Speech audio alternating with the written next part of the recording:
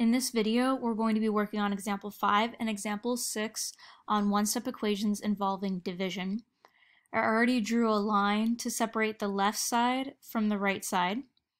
Number 1, what side is the variable on? The variable is on the left side. You see the v over here.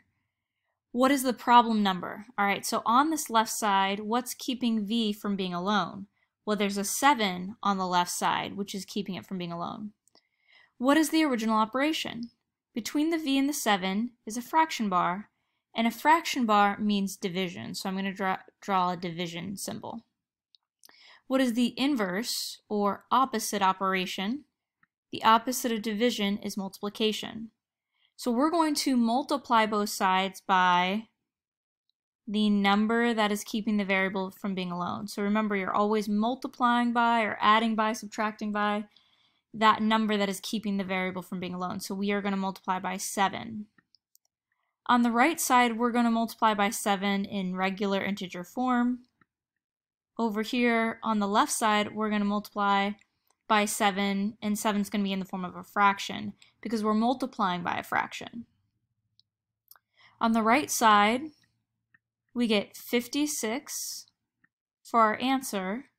And then over here on the left side, what happens is that we need to multiply across since it's a fraction. So we multiply the numerators together and get 7v.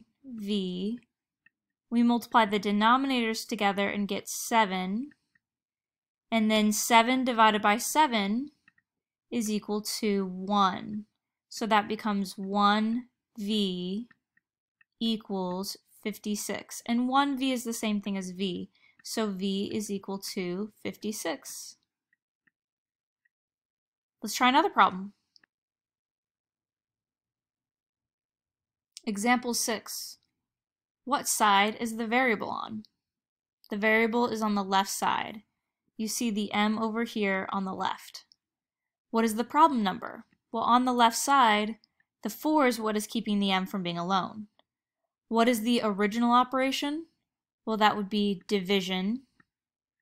And I know it's division because of this fraction bar. What is the inverse or opposite operation of division? Well, the opposite would be multiplication. So we're going to multiply both sides by the problem number, by the 4. And the reason why we're multiplying by the problem number is because the problem number is what we're trying to get rid of, so that m can be alone.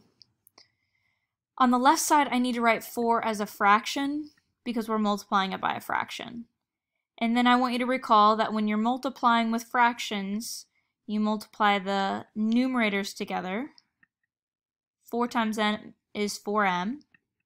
And then you multiply the denominators together. 1 multiplied by 4 is 4. I bring down the equal sign, and then we need to multiply this negative 13 by 4. 4 times 3 is 12. I carry the 1. 1 times 4 is 4, plus 1 is 5.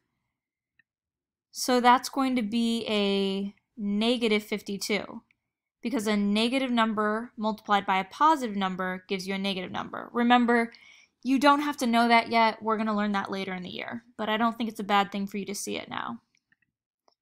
Now remember, if you have a number over itself, 4 divided by 4, that's going to equal 1. So we're going to be left with 1m is equal to negative 52. And I would like you to even draw a 1 through it like this. If you prefer, instead of doing all of this work and going from here to here, I'm fine with you just drawing a 1 right away through the 4 divided by 4, and then seeing you have m divided by 1 left, and m divided by 1 is just m. So if you want to go right ahead and put a 1 through it and go straight from this step down to this step, that's also acceptable. And last, remember that 1m is the same thing as m. So m is equal to negative 52 is our solution.